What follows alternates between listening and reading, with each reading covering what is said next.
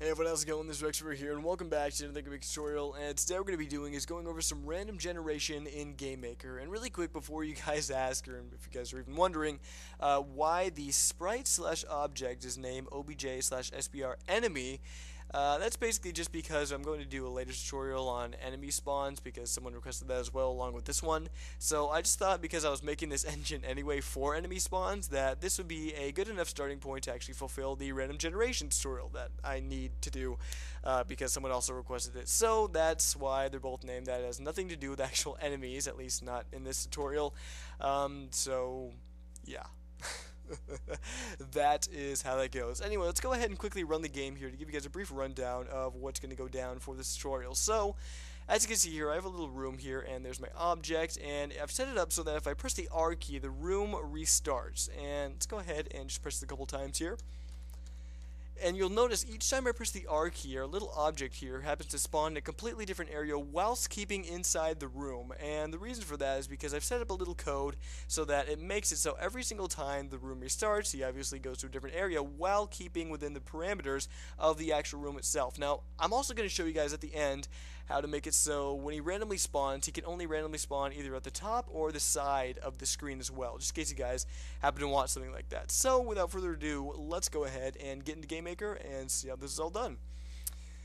So, I want to go ahead and quickly go over the sprite here because I know a lot of people and a lot of tutorials are usually kind of curious about this sort of thing, noticing if there's any, or wanting to know if there's any kind of restraints with the sprites that kind of will make it so it doesn't work, the tutorial or whatever.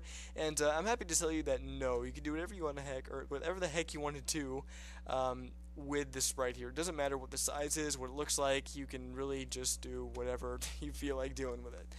And it will not affect how the spawning kind of goes over.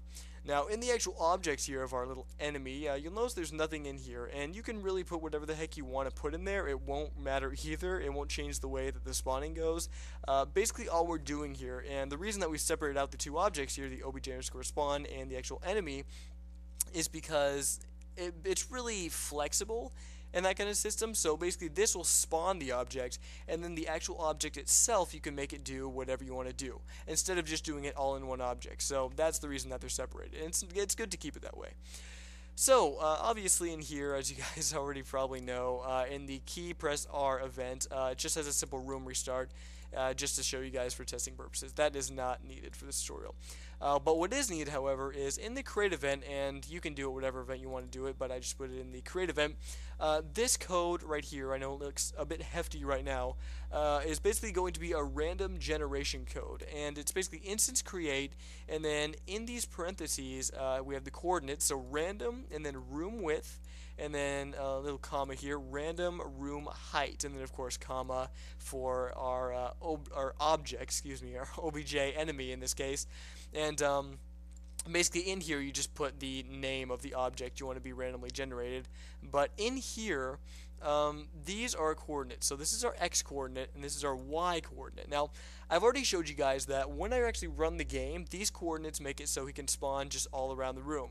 If you want him to spawn, say, only on the top or only on the side, you go ahead and inside where it says room height and just type 0. So now what he'll do is we only have room width over here. If I go and run the game, you'll notice that he only spawns on the very top. And if I keep pressing R, he'll just randomly spawn, but only on the top of the area. So that is basically how you do it here. If you want to go ahead and do the same thing for this, maybe you want him to only spawn on the side, just go ahead and let's see. So this is X, so it should be height. I didn't spell that right, did I? No, I did not. There we wait, what? I'm sure wait, hang on. Am I not? Oh, okay. It's getting a little, I don't know, delirious there. It's really warm today. Alright, we'll do height, there we go. My wonderful typing skills in like 90-degree weather and like an even hotter house. Oh my goodness. So anyways, there we go. Let's go ahead and keep pressing R here. Now he just continuously spawns on the side. So that, guys and girls and other, I guess, that are watching, that is how you do random generation. Wow, I took almost 5 minutes in this tutorial. That's kind of bad, actually. I wanted to do a lot less, but whatever. that's basically what it is. And so hopefully you enjoyed this tutorial. Hopefully it helped you out. And I guess until next time, feel free to comment, rate, maybe even subscribe for upcoming updates and future videos and such. And until then, this has been rexfurry, and as always, I'll see you guys next video.